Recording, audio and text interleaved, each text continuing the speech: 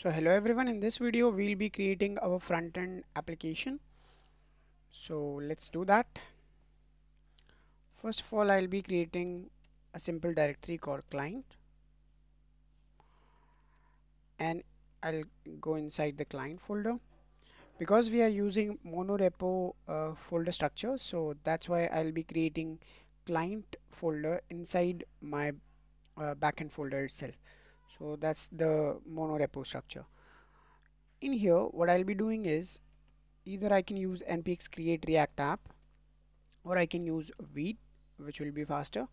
But let's just go with the traditional create React app application.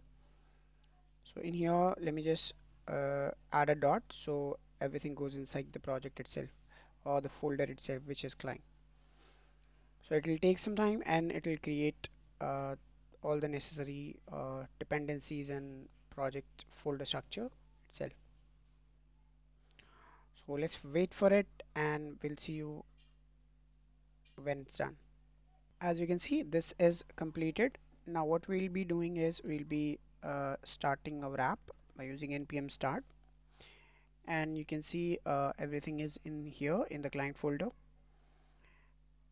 And what we can do is we can simply remove everything from here, and we can simply write rfce,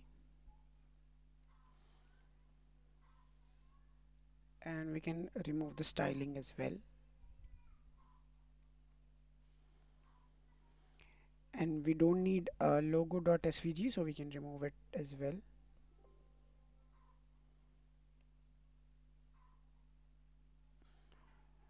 Also, you can leave other files as it is, but these are test files, so we also don't need that.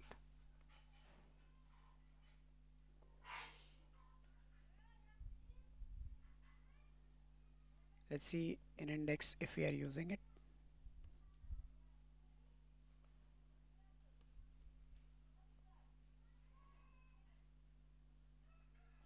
Yeah, that's it. Let's save it. So let's save it and see our app in the browser, how it is looking.